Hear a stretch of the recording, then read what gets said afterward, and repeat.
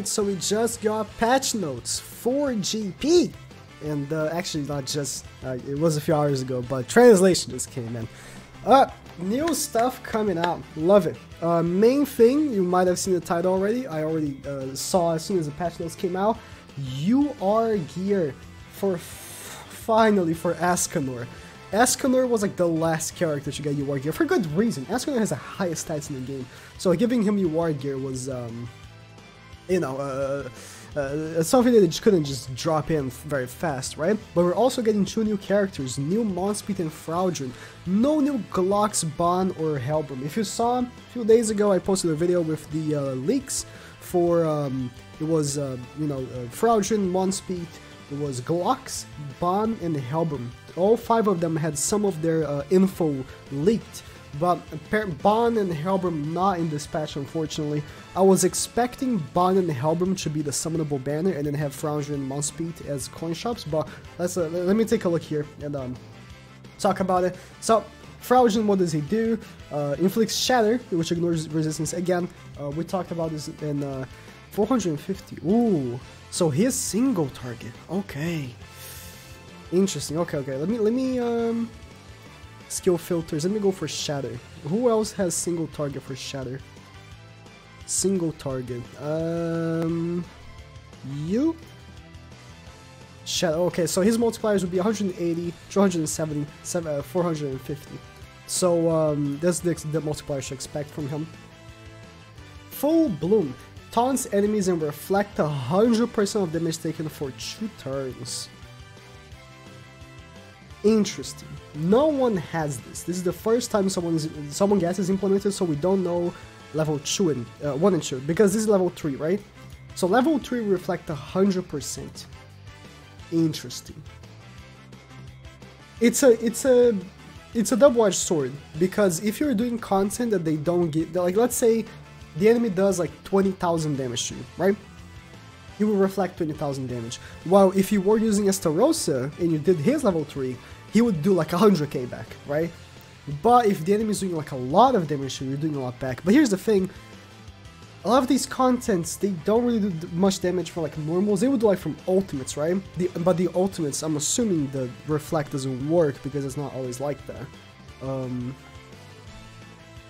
Okay, but still good. It's still a taunt. It still taunts. Like the thing is that with counter units, by them taunting, it just makes it so much better. So here's a counter unit like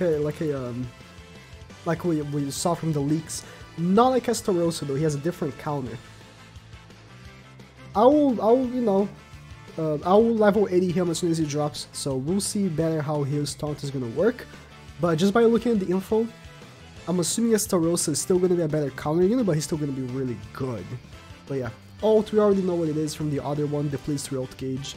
Passive, when the hero dies, removes debuffs from all allies and... okay. Huh. Interesting that they would go with that as his passive. He is a taunt unit, so every attack is going for him, and if he dies, he gives ult gauge from all allies. That's a really good combo. Because if he takes way too much damage and ends up dying, then he ends up helping all the allies. That's a really good combo. The only other unit that has something like this in the game is Elizabeth, the blue one. But hers is different. When the hero dies, he heals HP of all allies and then removes debuffs and fills the ult gauge. So his is the same but doesn't have the healing, unless it was unless my friend Oki didn't put it here. Interesting. Similar passive, right? Very interesting passive combined with his taunt. I like this unit. Again, the counter, I'm assuming it's not as good as Estarossa's, but still a counter, and the combo of him dying if he takes way too much damage, it's a very interesting combo. Much better than the other Fraudrin. The other Fraudrin is laughably bad. Like, this guy right here is laughably bad. The one thing that I don't like about this Fraudrin is that he's gonna have the same stats as this one, so he's gonna have not very good CP, he's 10% pierce rate, okay resistance, actually pretty good resistance, 50% is pretty good, 0% lifesteal I don't like, so his counters are not gonna heal.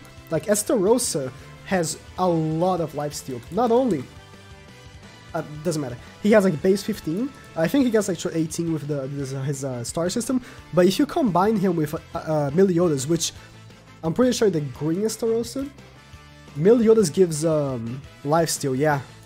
Which was a mistake, but they kept it like that. So probably a mistake, right? So he has like a lot of lifesteal. Or Bond, you can also pair up with Bond. He has a lot of lifesteal, which helps him out, right? So he takes a lot of damage by being taunting, right?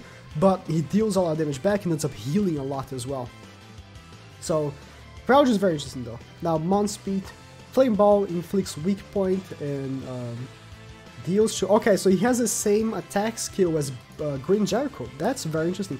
Weak point is a very good ability, especially when in single target. He has the same monster, it's going to be 110, 165 and 275. And then Blackfire inflicts damage to 260 to one enemy. The police are ult gauge by 2. Deletes 2 skills? Oh, that's interesting. Okay. I was like, there's no... This multiplier is very low because units that deplete ult gauge, like Hellbrim, right? They go up to 450. So it's like, that's weird, 260. But he deletes skills. Interesting. He's the first playable unit, because we have enemies that do that, PvE enemies that do that. But as a playable character, it's the first one that deletes skills. That's very interesting. So I'm assuming level 1 doesn't delete any skills. Level 2 deletes 1 skill. I wonder if the level 1 still depletes ult gauge. I hope it does. If not, his level 1 card is going to be super weak. But we'll see. Very interesting. Okay, ultimate, we already know what it is. Move stances, applies ignites. It's a very bad ultimate. Very bad ultimate. Both him and Fraudrin have not very good ultimates. Passive unique, Master of Hellfire, blah, blah, blah. Increases damage dealt by 100% if attack enemy has ignite. Oh! But he doesn't apply ignite though. But here's the thing. If you have him and Green Escanor, which applies ignite, right? Escanor can ignite, and he has weak point, so he's going to do triple damage on top of the 100%. 100% is a lot. It's we'll see. With the weak point plus the 100%, he could be looking at a good nuke with his level 3 card. Like, nukes by level 3 cards, of course, are not going to hit as much as nukes by ults, right? Like Green Jericho or Derriere. But still a very interesting card. Coin shop, so both of these guys will be in the coin shop, so you don't have to worry about summoning for them. They are going to have a banner, which is this one. Big tanks for comeback, whatever. The banner will have all the coin shop units, including... Oh, it's not including... Oh, there's not going to be Fraudrin or Monspeet in here. Okay. They're not going to be in the banner. It's 7%! Ah, I want to summon! Oh. But I already have Merlin, Gopher, King 6/6. But it's 7% and so many units are good. That's a... And these are the only units featured in the banner. Oh, this is a very difficult to skip banner. You can do a max of 10 multis in this banner. Interesting. I wonder, because there's no single pools, I wonder if they'll give us tickets? Because it's like the case from the Arthur banner. I have JP open right here. Let me just, I'll just quit this mission. The Arthur banner, which gave us free tickets, right? Free multi-tickets, doesn't allow you to do singles either. I wonder if they'll give us tickets. Yeah, they don't allow you to do singles. This banner does. Interesting.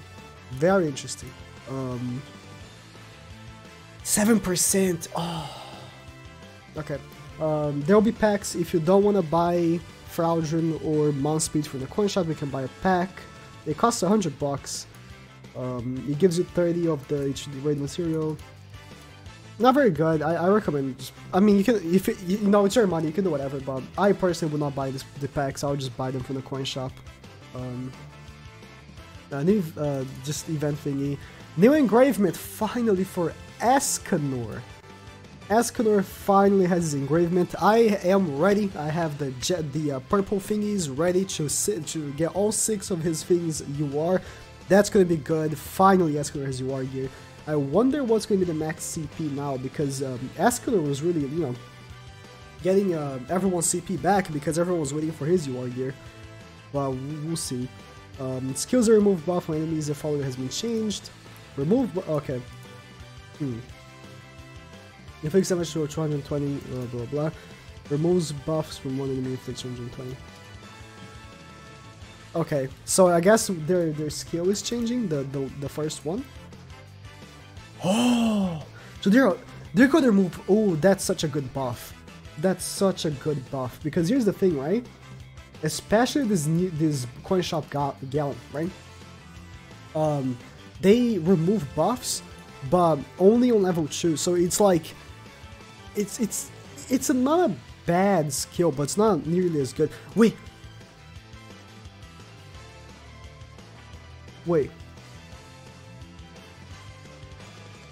What about ESCANOR? He's not mentioned here, but ESCANOR also removes buffs. ESCANOR also removes buffs on his Ignite card, but so I'm guessing only people that just remove buff and don't do anything else? Because ESCANOR also removes buffs. And honestly, if he removed buffs on level 1, it would be way too strong. So I'm actually glad he doesn't get this buff. It would be way too strong if he did. Like, he already applies the Ignite, and he's so used already, right? So I'm thankful they didn't actually buff him like that. But it's an interesting thing, he doesn't get the buff, while, you know, Dreyfus got it, Gilla. Interesting, okay. Fix an issue, blah blah blah blah, fix issues. And then the others. 2 characters added to the general star pool. Arthur is added to the general star pool, cool. And then Fraudrin's general star pool. That means Meliodas. We already knew Meliodas would not be in the general star pool, but you know, I wonder when he's gonna come back, because I hope it doesn't take too long for him to come back.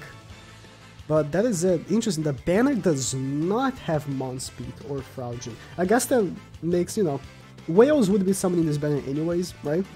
So I'm guessing they are doing that so people would not, you know, just summon on the banner and not buy the pack. The whales, I mean. So I guess it does make sense.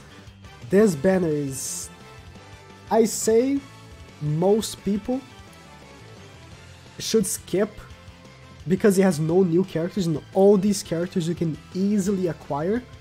I will try to skip, but I don't promise anything. It's just the 70% really got me. If this was just a regular 2%, I would just be like, nah. Yeah, all these units, I'm gonna 6-6 them with coins anyways, but like, I really want to 6-6 Diomelli. I really want to 6-6 Red ESCANOR. Bon, I'll be so frustrated, because I know I have 6-6 Gopher King and Merlin. I know I'll pull them and not the other ones. I know. It's just I know that's gonna happen. But yeah, that's it for the update. Not a big update, I should say. I was expecting more. No Super Boss DN. I'm actually very disappointed that there wasn't Super Boss DN this week. Just drop her. I'm very much hoping Super Boss DN comes next week, because next week is content week. Usually we have a banner week and then content week. So this is banner week, I'm guessing. So I'm really hoping next week is Super Boss DN. We have this activity on JP, right? The ones I was doing before I quit, right? Which, you know, like, I get a lot of play from it, but it's like just autoing, right? I want actually something I'm gonna be playing. Super Boss DN would be an activity I'll be just playing and constantly trying to get, you know, a better score and everything. So I'm hoping next week we're getting that. But anyways, UR gear for ESCANOR I'm actually excited for. The 2 units, I'll check them out as soon as I get them. I'll get both of them to 80. Usually, nowadays, man, if a unit doesn't look good, I don't 80 them. The new Fraudrin, where is him? The new green Fraudrin, he's still at 60. I'm not gonna 80 him. I'm not wasting resources on bad units anymore. But these guys, they seem very good. So I'm glad that we're getting new good units. And they're coin shop units, so you can get them whenever. But yeah, okay. Thank you guys for watching, and that's it.